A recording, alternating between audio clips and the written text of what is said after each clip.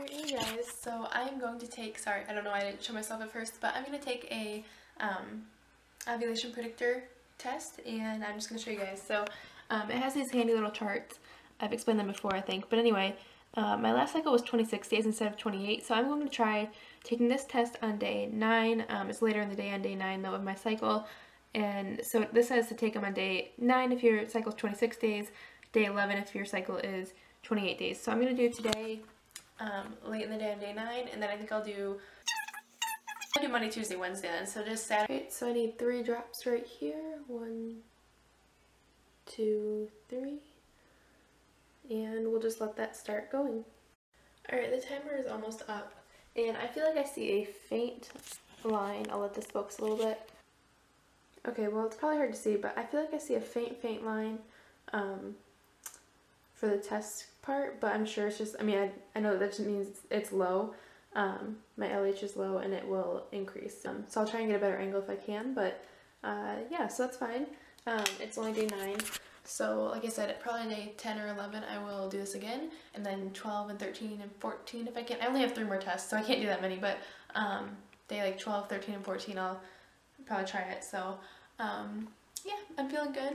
So sorry, I feel like I need to check that this is recording. It is cycle day 12 for me, and I just took an ovulation test. I took one on day 9, I think it was. I have the footage of that, you guys just saw it.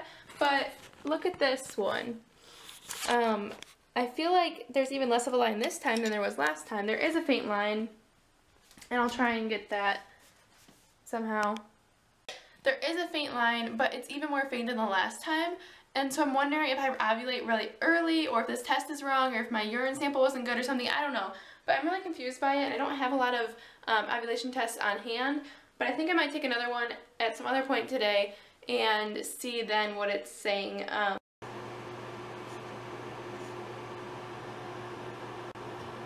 Alright, it's the next day and I just want to document this. So I'm taking a test, and there's a weird pink line down the horizontal center right now, which has me kind of weirded out. But it seems like the line is coming in for the control. I don't expect anything. I'm just keeping my hopes low, but we'll see what happens.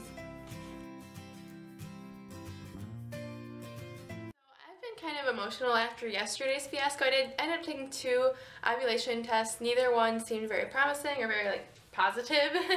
And so this one seems like it might have a little bit of a faint line, so I think I'm going to go buy some more today. All I can do is keep taking these tests and baby dancing and hoping and praying that maybe I'll get lucky and it'll stick. And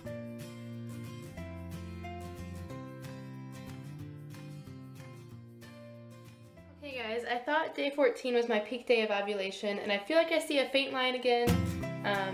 I definitely feel like it's showing up on camera. I just don't know what's going on. So that's my day 14. Alright, hey guys, so today is day 14, I believe, of my cycle, and it is the peak day that I've been waiting for a good result, and I think I see one coming, like literally on the test. I'll let you guys look at it.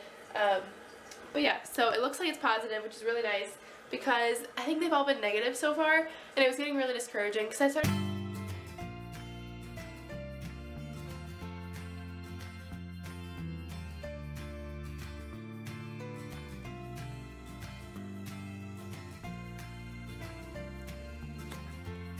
Are you waiting for test results too? Do you want me to be ovulated? Whoa, whoa, whoa, whoa, whoa. Ah, okay, this is going off. So 3 minutes later, and it is totally a positive test. I'm so excited. So, yeah, look at that craziness. Okay, I just rambled on for a while. I thought I was filming and I wasn't, but basically got my positive. I'm so excited, and that.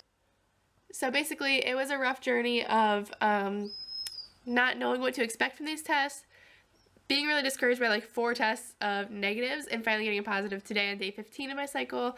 I'm a little sick, but I'm getting better. I'm so excited and ready to hopefully make a baby, and I'm really, really hopeful that it'll happen this time.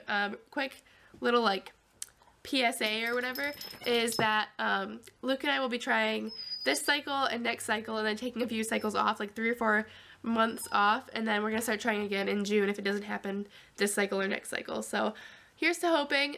So 3 cycles trying, 3 or 4. Wait, 1, 2, 3. I think, yeah, 3 cycles of trying, and then taking some time off, and then doing like 8 or 9 cycles of trying again, or 10. I'm not sure. But anyway, I'm so excited. And thanks for tuning into the journey. I hope you have a great day. God bless. And I know a lot of people are watching this who are also on their TTC journeys. And I just want to say, I'm praying for you. I obviously know how you feel.